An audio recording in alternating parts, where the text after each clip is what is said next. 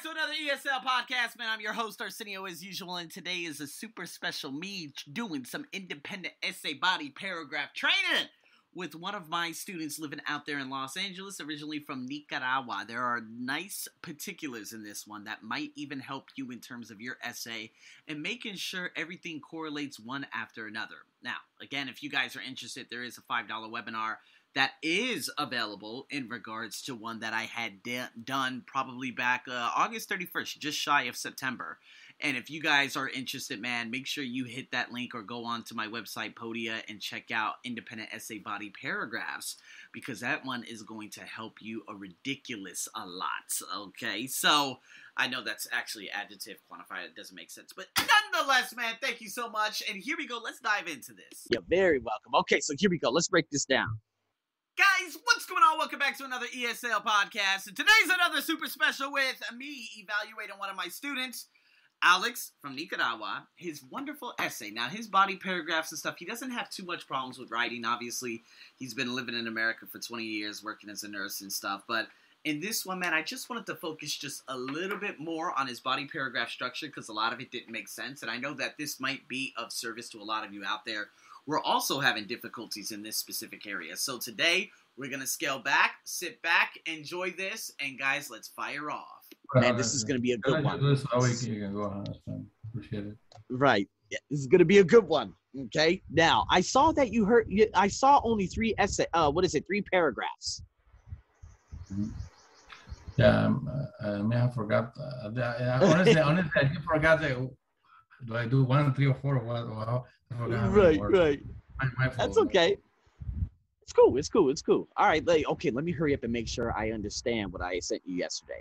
Some people prefer to spend their free time outdoors. Other people prefer to spend their leisure time indoors. Would you prefer to be outside or inside?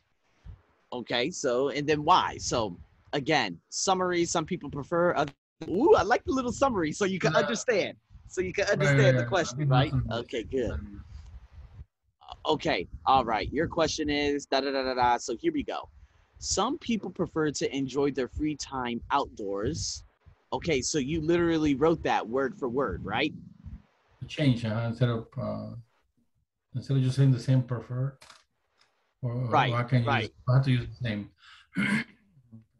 Yeah. So I forgot what was the opening introduction. Damn. So we did it yesterday. Yesterday we didn't record it. No, the one yesterday because we got talking. I thought that my guy distracted. We start talking. Right. Damn. Okay. All right. That's cool.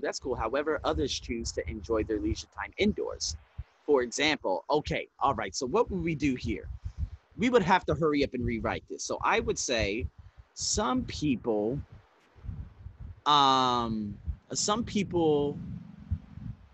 love to do outdoor activities such as, and then I would make a list. Oh, okay. And then obviously you said on the other hand, people's preference would be doing indoor activities such as, and then making a list. Oh, no, I don't want to use such as again. Indoor activities like, instead of saying such as, we can use like, right? So like, I don't know, indoor swimming. I love it. You made a list. Indoor swimming, bingo, and other things you can do with groups of people or individually. In my personal opinion, I believe, okay, now you don't have to state any of the above aforementioned things that I just mentioned, but this is going to be your opening introduction. And then that's when you get into your first essay, yeah? I mean, not your first essay, your first body paragraph, yeah? So do the introduction then. Apart from. Yeah. Because what happened, you put, for example, some elderly decide to spend, well, okay, I don't know what this is, decides, some elderly decide. Some elderly, okay, I would just say like to spend their free time indoors. But the thing is, what's happening here, the question is asking you, what would you prefer? All right. So when it comes to you, you have to make sure that you speak about I. More about me. More about you. We're not talking so much about elderly because the focus is actually on you. Okay, so that's a good one. That's all right though. And then for example, obviously, that would be when you give your personal example in body paragraphs 1 and 2. That obviously wouldn't be stated in the introduction or introductory paragraph, and that definitely wouldn't be stated as a thesis in body paragraph 1 or 2, because the examples, you're getting into the specifics, right? So the example, if I'm looking at this, here we go. If we just delete some elderly, you could just say I like to spend my my free time, or my free leisure time, or leisure time. So we don't have to put free and leisure because that's the same thing, right? So I like to spend my leisure or leisure time indoors due to physical limitations and safety concerns. That is a very good sentence. Okay, that is a very good sentence. So what you would do though is provide an example after this. So let's say body paragraph number 1, okay, dependent on you loving to spend indoor activities. So we're going to come back up here. In my personal opinion, I love to spend my leisure time indoors due to physical limitations and safety concerns. Okay, so sorry, I just got to hurry up and put leisure here. Okay, so there we go. So basically, your body paragraph number 1, body paragraph, god damn it, here we go. Body paragraph number 1 would be about what? Physical limitations. Okay, and body paragraph number 2 would be about safety concerns, because these are the 2 mentions, right? So then you would have to think, okay, my body paragraph number 1, what's the thesis going to be? Okay, now you're talking about your physical limitations, right? We're not talking impersonally. We're talking about me. So you would have to open up the paragraph with a thesis strong enough, whereas you could give a personal example that would more than likely coincide. It would be about the physical limitations. So you could say, when I was a child, when I was playing football, blah, blah, blah, blah, blah, and this ended up, I ended up having a knee injury. And because of this, I'm not able to do outdoor activities that are strenuous because the limitations of what my knee can do. So as a result, what I like to do is ... There you go. Okay. And then safety concerns, it could be about, I don't know, climate change. It could be about whitewater rafting with some of the safety concerns. Maybe hiking could be very dangerous because of climate change, a number of different things. So I'm just throwing a lot of things out there. Okay. So I like this one. I'm going to hurry up and highlight this. This is good.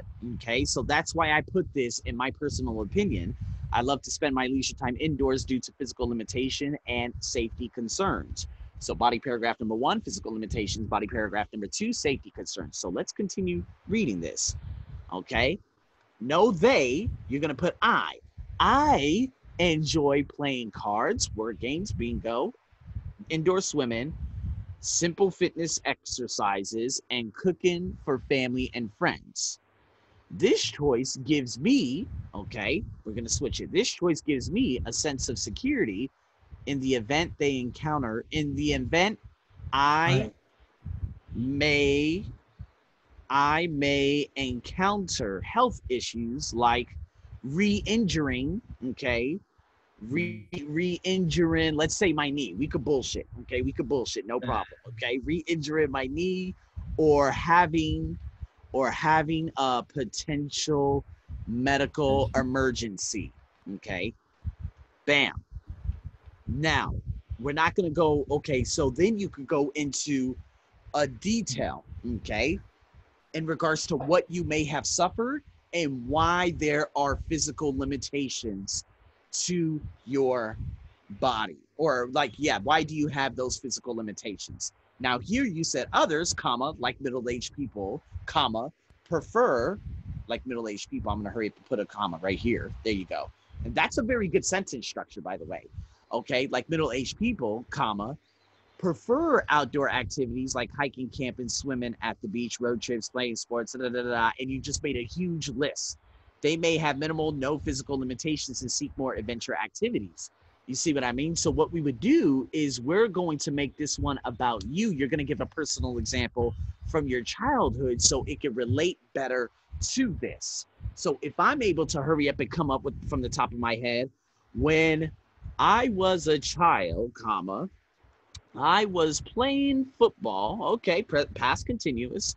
I was playing football with some friends, and in a freak accident, I had tore my ACL when I was going for a tackle.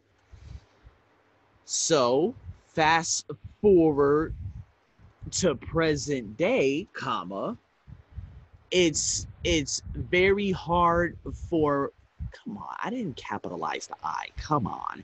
Okay, it's very hard for me. See, I have a tendency of always using, it is, there we go. No contractions, okay? No contractions. It is very hard for me to do outdoor activities like trekking or hiking. Trekking, and this has to be relatable to your need too, right? Like trekking, yes, activities, I know, activities like trekking. Dude, guys, I put an I, let's go. All right, here I we don't go. know what's trekking. Yeah, like trekking, hiking. Okay, so we're gonna hurry up and go hiking. Okay, like hiking. Got the goddamn British English kills me. So what is it? So fast forward to present day. It is very hard for me to do outdoor activities like hiking and other what is it? And other activities and other things that require me to do something, what is it, do something, or to requires me, and other things that require me to use my knee strenuously. Ooh, there we go. Use my knee strenuously. Okay, well, that doesn't make any sense. But anyways, you get what I'm saying. All right, so that is a full paragraph. Okay, now, obviously, it gives you a sense of security, knowing that you won't encounter health issues. All right, now, you went on to say, what is it? When I was a child, you talked about what had happened. And in present day, that is affecting your performance and using your knee.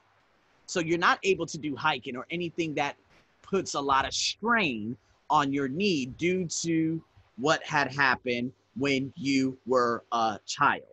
This is the basic format. We have our thesis, which we didn't do just yet, but I'm just giving you an idea. We have the thesis of the body, paragraph number 1. We have a supporting example, which you talk about, what is it? Gives you a sense of security in regards to not encountering a health issue, right, with your knee. And then you go into the personal example when you were a child. Perfect. There you go. Does that make sense? And then you have to talk about safety concerns. Yeah. So this paragraph, it says, I prefer, but see, you said from the elder's perspective, in the paragraph number 1. And so in paragraph number 2 must be about safety concerns. Okay. Does that make sense? Is to be about safety concerns. So what do you think? Does that all make sense to you? How to do the introduction, how 1 and 2, is that okay? Oh, yeah, definitely. But I'm amazed you can do it so quickly. And I'm telling you, I don't want to put right. To think something. Something that's not going to get the person confused. Interesting to read, like to follow. Right. To follow that conversation, not to get the reader lost. Right. And that's why I'm making sure and just like reaffirming all the information that I'm giving you one after another. Okay, this, so that you understand that format and that structure in your head. So you're able to go 1, 2, personal example. Okay, next one, safety concerns, thesis. Okay, so I don't know what you're going to talk about in terms of safety concerns outdoor activities. Oh, so if we could break this down one by one, what would we do? How would you go about doing this? Of course, safety concern could be first is about, let's say you go out in a bad neighborhood, or you can also be hiking in a place where it could be a bad terrain, or you can encounter animals. Like I did last time with my daughter, we encountered a big old snake that just crossed right in front of us. Oh my goodness gracious. Thankfully, just walked across in front of us. During the lockdown, we couldn't go any place, so I just tried to think of where to take my daughter, because kids are getting sad, depressed, and many things going in their mind. So I having a network of my own, worries about my own, but I had to think about what to do for her. So we went out walking, finding random hiking places, and we ended up in one that was nice, but somehow a big old snake went and crossed right in front of it. She was just changing skin. I don't know if I'm saying it correctly, but the snake was like 3 colors in one. The new shedding skin. It was shedding. Yeah. Skin. So it was still dragging the old skin with it. Oh my God. So it looked longer. It looked like a longer snake. Oh, and then thankfully just went across. I guess. She got scared, we got scared. She was just minding her own business, but it was like 3 steps from us, just came from a little bush and seep through in front of us. And it was okay. Wow. But I think that's very expected to see in those hiking places. Yeah, that's my first time experience. Yeah, first time. So that's the thing. I think would that be part of the safety concern, like encounter an animal, or what if I get it's a hard terrain and we can fall and break a knee or something, or re-injure the knee. Yeah. Can that be part of it? Absolutely. Due to the rugged terrain which you could experience on hiking trails, mountain climbing, and what was the other one you had mentioned? And animals, okay, and different types of dangerous animals you could encounter. This is a big reason. This is the second main reason to why I would not be able to to do outdoor activities. Now, from my personal experience, we can include the whole snake thing and how if you were to escape, your knee would not help you in escaping.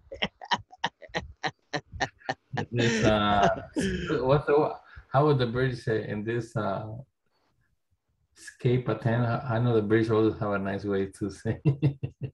Oh my God, they have a ton of sayings out there in good old England. I'm telling you, man, they got sayings on top of sayings on top of sayings. And some of the things, I don't even know what they're saying. And I'm just like, I had to say. I realize British can offend you in a nice political way. Like they can say something that sounds sweet to you, but they what's the word? They're really insulting you. They're really cursing you out. But they are. Like a cup of tea, Right? Absolutely. Like I think in New York and in Boston, they do the same thing. They're like, "Oh my God, such beautiful hair," but they're actually sarcastic and they're saying, "Oh my God, your hair is so ugly." That's what they're saying. That's what they do in New York and in Massachusetts, in New York City, Massachusetts. Like Boston. Boston's I heard there's always like a. Although I have a student that lives there, but yeah. Anyways. Okay. So what we say so about getting away from the snake without. Yeah. So here we go. From my personal experience, My daughter, where were you guys? My daughter and I were in Botswana. No, I'm kidding. We could make it sound very interesting, but you never know. Okay, so where were your daughter? Where were you guys? Yosemite. Yeah, we were walking in Yosemite National Park in Northern California. So I like it. We're given a location. So we're painting the picture, right? We're like, okay, we were in this particular area. So we're laying the foundation to our big example. What is it? On one of the particular trails, my daughter had bent over to, I don't know, tie her shoe. Mm-hmm. And suddenly, a nice little storytelling, and suddenly a massive snake that was shedding its skin.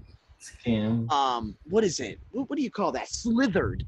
Slithered right before our eyes. She shrieked. No, I don't want to put too much storytelling into it because now it sounds like a damn story. She jumped up and I could not get away because the condition of my knee. So I had to step back little by little to avoid this snake. Now, eaten by a snake. It was if it was a cobra, I would have I would have been in a very dangerous position. And to sum up this story, I never went trekking again because I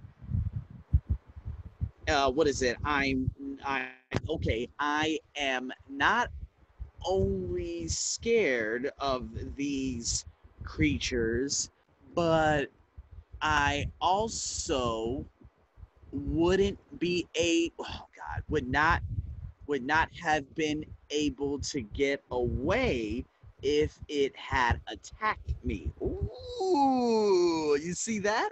So I just came up with that all from the top of my head. So does that make sense? Here we go. Let's break this down.